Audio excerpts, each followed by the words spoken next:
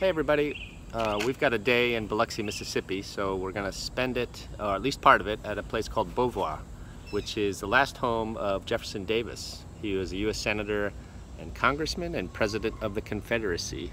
This place was built in 1852, and it's now got a library on it, and a gift shop, and obviously the home that he lived in. So we're going to check it out and bring you along for the ride. Winnie's piano, and that was Winnie.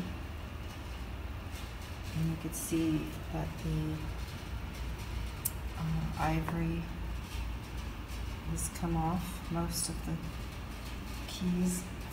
I want to touch it very badly because it says not to. I've lost David.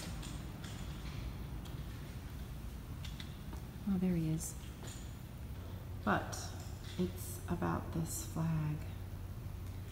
Something about our flag that I just adore. It's very thin and worn. There's something special about this flag.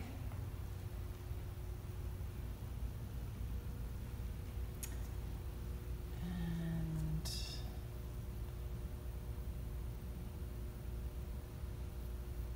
this flag is over 100 years old, and he purchased it. And there's a picture of it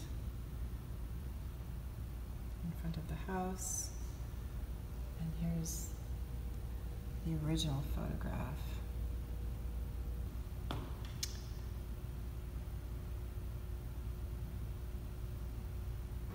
This is the kind of stuff I love. Check this out. This is the old bones of that carriage.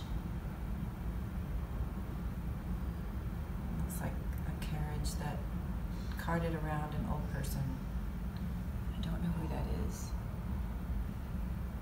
but I just am amazed at the creativity of humanity.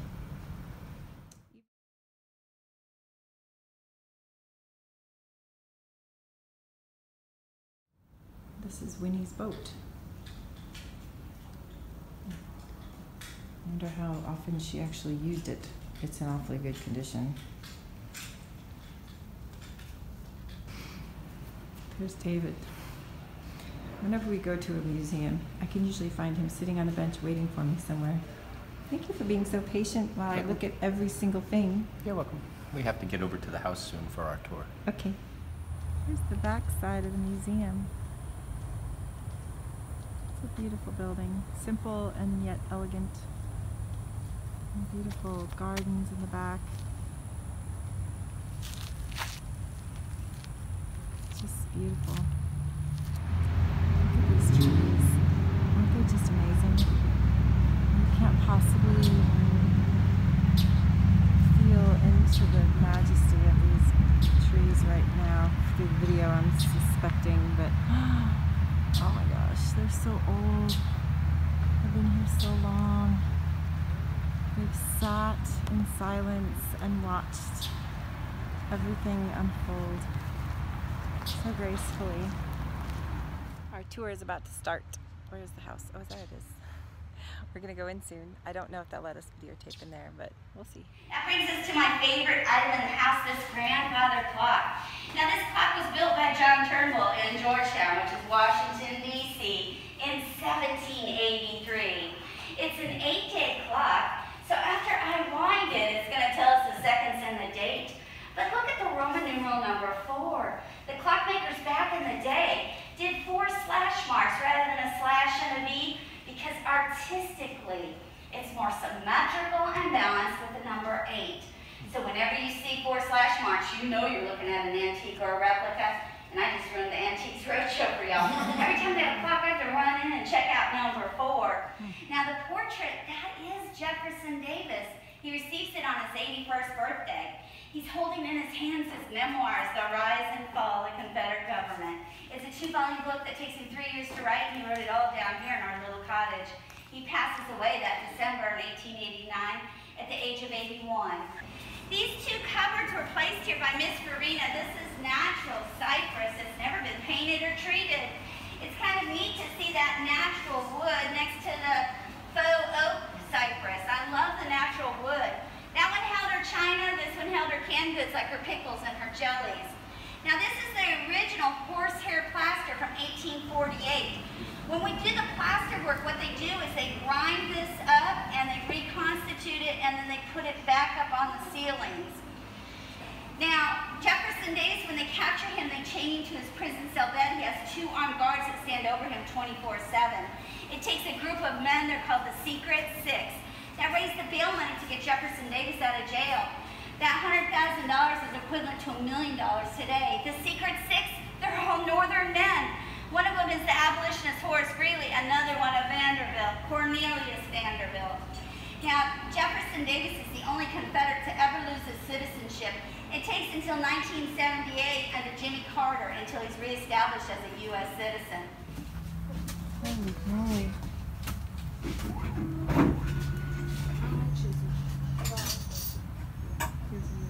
Right, Katrina. Damaged.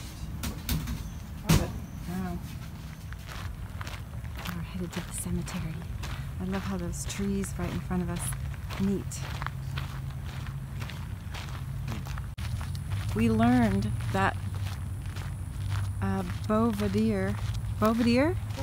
Beauvoir means beautiful view. Miss Dorsey named it. There's beautiful history to this house. The man who built it was very egocentric, but because of that he built such a beautiful home, and then she bought it from him, and she was an author, Miss Dorsey, beautiful woman who was very loving and kind, and then basically gave it to Davis and his family because he couldn't afford to buy it. It's pretty cool. Interesting history. Not as human as But it's dry heat. So here is the tomb of the unknown soldier. How you doing? Good. You gonna tell us something cool? I'm one of the directors here, and I'd like to welcome you to Beauvoir. I'd like to welcome you to our historic cemetery. We had over 3,000 soldiers, veterans in Mississippi come through here of the war between the states. We got about 600 of them buried out here. So about 1/5 of all the ones that came through. Got some pretty prominent people in our cemetery. We got another 150 or so ladies who were their wives and widows. 1903, it was opened as a veterans home. It lasted until 1956, 53 years. For the 40s, the largest budget item in the Mississippi state budget was veterans benefits. So this was the official state veterans home. Got several different types of stones in there. The little tiny ones that kind of have a block around the lettering, they're from way back government stones, like turn of the century or so. The ones that are a little taller, like this one right here in the front with the point, are the modern Confederate stones. Our U.S. government is still recognizing Confederate veterans as veterans of America, and they provide stones for them. So one little piece of sanity amidst the craziness going on. The reason why the Confederate gravestones are pointed, whereas the Union are rounded, is so that a Yankee wouldn't sit on a Confederate gravestone. Some of the famous people in the cemetery, about midway through in a little grassy walkway in this direction, is Jefferson Davis's father, Samuel Davis. He died when Jefferson was just a little boy. And basically Jefferson's oldest brother, Joseph, 20 years older than him, acted as a surrogate father. They had 12 children. Jefferson Davis was the last. His mother named him middle name Finis. F-I-N-I-S, which meant she was done. So he was Jefferson Finis Davis, meaning the last of the family. We have veterans from almost all the major battles. It would have been amazing to sit down and talk to them. They would have fought at Gettysburg, Vicksburg, Shiloh, all over the place. And in the 1970s, we had a college volunteer here from southern Mississippi in Hattiesburg. And he was a metal detector. And he was up around the Vicksburg campaign, and it was fall, and he hadn't really found much. He was about ready to quit for the day. and he got a hit. So he pulled out his pocket knife and started digging in the soil, and he determined that there was some lead in the ground. When lead rusts, it rusts bright white, almost like granite or marble. So he kept digging. Got a bullet. Got a couple bullets. Got the whole cartridge pouch from a soldier's belt. Dug a little more. Whoop! I got the whole soldier. We could determine he was a Confederate soldier, but not the state or his unit or his name. So the young man came to the board at Beauvoir in the late 70s, and he said, you know, there is no such thing as a Confederate unknown soldier. Why don't we create one? So that young man, whoever he was, is now our Confederate unknown soldier. Been here since 1980, so 40 years this summer. We have various big ceremonies. We are certified by the same people that certify Arlington as the United States as unknown soldiers. Places in Europe from World War I and World War II that have unknown soldiers. And there are certain organizations that certify you and maintain that proclamation.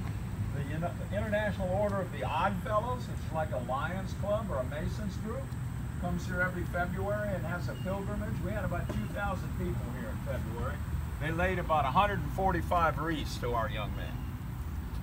So we're quite proud to be the possessors of the last unknown soldier, only unknown soldier of the Confederacy. This map identifies the graves, and it should have a loose leaf book there that would tell you more details. Hurricane Cristobal there a couple weeks ago destroyed our book. We're going to have to replace it. But they are available in the library. You look up names and the details. We have a wonderful book that was written by the wife of a history professor. Miss Jane Sullivan spent 10 years documenting everybody in our cemetery. If there were pictures, if there were legends, how they came to be here, how long they were here. And basically, that book is for sale in our gift shops.